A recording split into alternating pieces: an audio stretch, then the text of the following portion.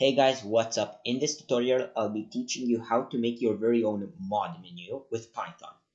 So a box, which will be wherever you want on the screen, which will have buttons, text, whatever you want, which if you click, our hacks will activate. We will also make keybinds and that sort of stuff. This is the second part for my hacking series. In the first part, we wrote this little code which gives us as much ammo as we want in Assault Cube. You can use this on any game you want, but you have to follow the first tutorial to understand what it does. If you just want to hack this game, source code is in the description and you can just copy this code. So before I start the video, thanks a ton for 400 subscribers. I never thought I'd get that many. And also make sure to join the Discord in the description if you have any problems or questions. So let's get into the coding. So create a new file. I'll just call mine GUI.py. It doesn't matter where you save it. Open it up with your IDE. Doesn't matter which IDE you use. I'll be using Visual Studio Code. So we will be making the GUI with Tkinter and making it a empty window, which we will stick to the screen. So no matter what you open, it will always stay on top. And we will make it. We will toggle. We will toggle if it's visible or not, so people can open it up if they want to without having to restart the program. So first of all, from Tkinter, import everything. From Pymem, we can import everything as well, and from Pymem.process. Also import, actually, I think that's all we will need for now. Now what we will do is make a class, which will be the mod menu. Since it's easier to store stuff in classes, if you do not know what a class is, you can still follow along. I won't really explain what they are, but it's basically like an object, an easier way to store something. So just follow along. We will create the window. Self.win will be tk. We will give the, actually we don't even need to give the window a title because we will hide the title bar. We will make a title later, a custom title bar. So what we will do is set its dimensions, width, x height.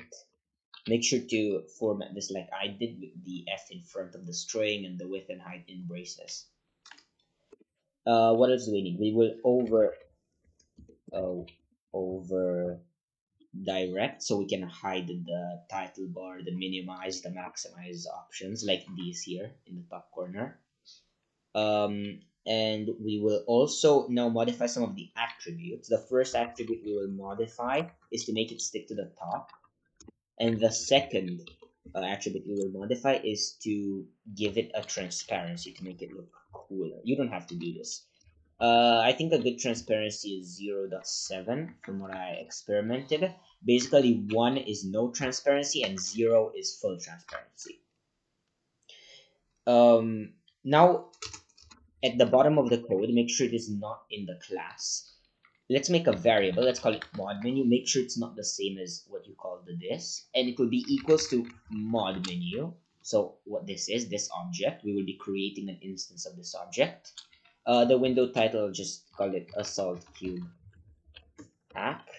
The width and the height, from what I experimented, 350 and 200 are very good. You can make them larger if you want to, or smaller.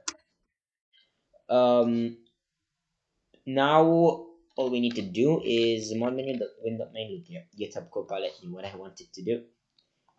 So now if we run this, you can see we have a white window at the top of the corner. Here we cannot move it. If we open, for example, Chrome, it will still stay to the top. If I close VS Code, it will still stay to the top. Whatever I do, it will always stay there until I close the program. So now let's make it look a bit nicer before we actually start doing cooler stuff. How to make this, we can set a background color. Before we set a background color, make a new file called settings.py in the same folder as your main file here, and call it, and in the main file type from settings import star, so everything. And in the settings file we will just make some variables. So bg will be black, the background color, and the foreground color white. you can make these whatever you want. You can also use hex codes instead of color names. So now we can configure the window. Self.win.configure background equals bg. So our bg variable in settings. And now if we run this, you can see the window will be black. Yeah. Now the only thing that is very important is to make the window be centered. I mean, actually, it's not really that important, but it looks nicer. So how to set the coordinates? You basically here in the geometry function, you can add the plus and then the x. So for example, I don't know, 200 plus the y. Again, 200. Like this will make the window be over here. But we want it to be exactly centered on anyone's PC. So it doesn't matter if they have a smaller or a larger monitor. So how we can do this is let's make another function inside the class and call it center. It will take the arguments the width of our screen, I mean of our mod menu, and the height of our mod menu. In this center function, we will be finding out first of all the dimensions of the screen. So this is how the width of the monitor, and this is the height of the monitor. And we will be calculating the center coordinates. So the x coordinate will be the width divided by 2, the width of our, no, I mean the screen width divided by 2 minus the width of our mod menu divided by 2. And the y will be the same but with height. Yup, GitHub Copilot is very good.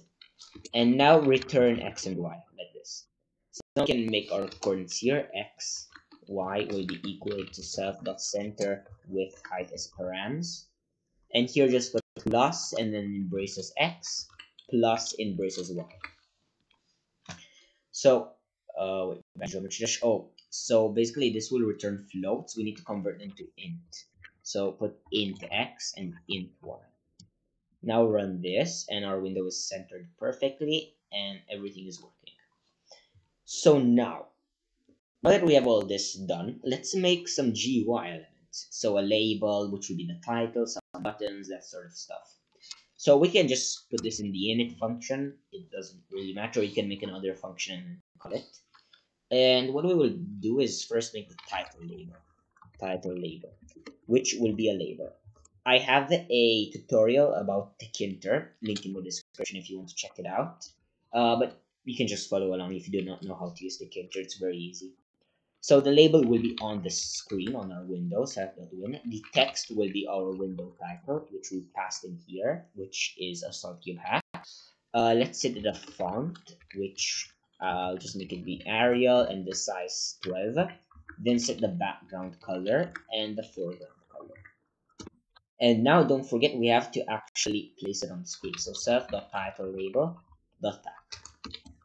This will just place it at the top. If you want to place elements with x and y coordinates, I will show you in a minute when we create our button how to do that. So now let's create a close button which will exit the mod menu.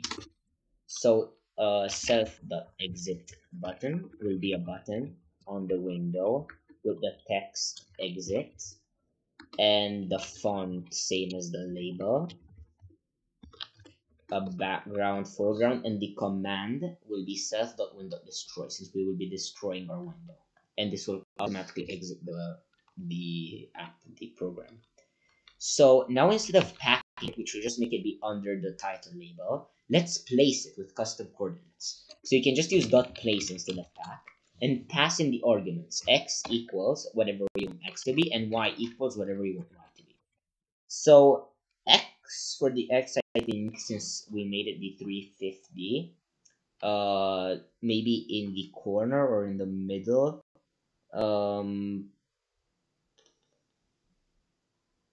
Yeah, I think like 300. I mean 170, and the y somewhere lower because we want it to be at the bottom of our screen, so 150. Let's try this. Okay, run it. And yep, you can see we have our mod menu here. I can close VS Code so you can see it better. We have our exit button. It doesn't really look very very good, but whatever. And if you click it, the program exits. So this is good enough. You can play around with it and make it look better if you want to. Actually, I think I'll make the font a bit bigger. Let's see, like this. Too big. Yeah, this is good enough. And move it a bit like that. Anyway, you can play around with this, make it look better. I'll just continue. So now let's make a button, which if we click, will give us 1000 ammo. So an actual hack. So let's just call this the ammo BTN. It will again be a button. We can actually just copy this and paste it. But the text will be ammo hack, and the command will be a function. I mean, this is also a function, yeah, but it will be a custom function. So in the mod menu, let's create a new function. Call it ammo hack. Make sure it is inside of the function and pass in self. That's the only thing we need. And here the command will be equal to self.ammohack, and make sure, this is very important, do not add the two parentheses at the end like you do when you call a normal function in Python. Do not add them, otherwise it will not work. So what will happen in the ammo hack? If you remember in the last tutorial, we already made an ammo hack, so we will just use this code. So just copy this at the first code here and just put it at the top. And rename the offsets list to be ammo offsets, since later we might make other hacks which will need other offsets like health, aimbot, teleport, and that sort of stuff. And also copy this function and put it under. And last but not least, the code which actually creates our ammo. So just put in the ammo hack. And instead of offsets, put ammo offsets, like, because we renamed this. So now let's actually, I forgot to pack the button. Set.ammo btn.pack. And now let's open up a salt cube, otherwise we will get an error that a salt cube is not open. And you can see I have 20 ammo. I'm just, chilling here. And now let's run our program. So now that I ran it, I can alt tab into a salt cube or just actually open it from here. And you can see our program is here. If I click ammo hack, let me click it. Yeah, we got 1000 ammo. But the only problem is we actually can't aim. You can see it's very glitchy. I mean, if you're trying this right now, but you can also see on my screen how glitchy it is. This is because a salt cube doesn't let you use like a normal mouse. So we actually need to make a function, a method, to hide this window and then open it again. So let's do that right now. This will actually be a bit more complicated, especially for beginners, since we would have to use threading, because this mod menu.win.main loop is basically just a while true loop which keeps our window open. So we can, whatever code we put down here, if we put a while loop to check for key presses, it will not run because this is already running. Or if we put a while loop here at the top, it will just block the whole code. So basically what we need to do is use threading. So basically make a while loop which will run in the background of our program. So let's import keyboard first of all. Import keyboard as KB, and from threading import thread. Also import from time import sleep. You will see where we need this in a minute. Now let's actually make our function. So make sure it's not in the class first of all. So outside of the class, preferably at the bottom, and just call it whatever you want. I'll just call it background, or actually I'll call it keybinds, since we will use this to manage keybinds and stuff. The only argument it needs is mod menu, which is this variable over here. So now what we will do in here is have a while loop, which will check if keyboard.isPressed, and our shortcut, let's actually make a variable in the settings file, open variable, which will be F1. You can make it be whatever you want, but make sure it's a key on your keyboard. If keyboard.isPressed open, now here, first of all, we have to check if the window is first of all opened or closed.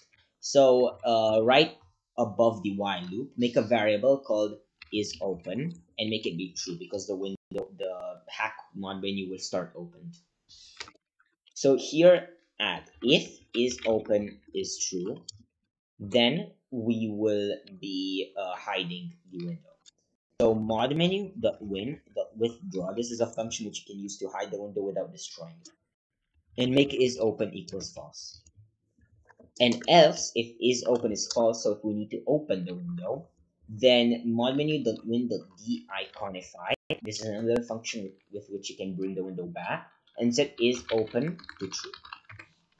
Now if we run this, nothing will happen because we haven't actually created our thread. This function just exists, but no one is calling it. So under the mod menu, but make sure it is above the win.main loop, create this variable, keybind thread, which will be equals to thread. The target will be our function keybinds, which is this function, and the args will be equal to mod menu, and make sure you add a comma at the end. That's very important. Then set the keybinds thread dot Damien dot set Damien to be true. Make sure you add this so it closes when we close our program. Otherwise, it's word for infinity, cause many errors and stuff. And lastly but not least, keybinds thread dot start. Now, if we run this, oh wait, I need to open a solid cube. Now, if we run this, F5, yes. And let's just go into a solid cube. And if I click F1, wait, yeah, the window disappeared. But you can see that if I click it, like, it glitches kind of. Like sometimes it doesn't close, sometimes it doesn't open, like very glitchy. That is because this is checked for every millisecond. So if you if you hold F1 for like 2 seconds, it will just constantly open and close it. So what we can do is just add a sleep half a second. So it will just wait for half a second. So there will be half a second delay in between opening and closing it. This is why we needed the sleep from time. So now just click F1 and it closes. And if I click it again, it should open. And it did open. Now if we click ammo hack, you can see that if first time I clicked it, my mouse just teleported all the way to this side of the screen, which is very weird. And if I click it again, it should work, yeah. So how to fix this issue? We can set the focus on the window when we open it again. So when we open the window, mod menu dot win dot force focus. So now let's run this. Go into stock to close it, and now if we open it again, and now we click ammo hack. Now I think we just got an error. Has no attribute. Okay. So what was it called again? Mod menu dot win dot. Oh, I think it was focus force. Okay, my bad. Anyway, you can also close it when you're not in a socket if you just click F1 anytime. Now if I click F1 again, it opened, and if I click ammo hack, it worked first try. So no need for a mouse to teleport all the way over to that side of the screen. So now that we have all of this ready, you can also add other keybinds here. Like if, for example, if key KB dot is pressed F2 or escape, then it closes the whole program or whatever you want. Now that we have this ready, this is about everything that you need. You can modify with it, play with it, you can add whatever else you want. Everything will work. And yeah. So thanks for watching. If you enjoyed, make sure to subscribe. I'll be making more of these type of videos and continuing the hacking series. So stay tuned for that. Like the video, subscribe, dislike the video. I mean, I won't even see the dislikes because the dislike button doesn't even work. So GG. Anyway, see everyone. Goodbye.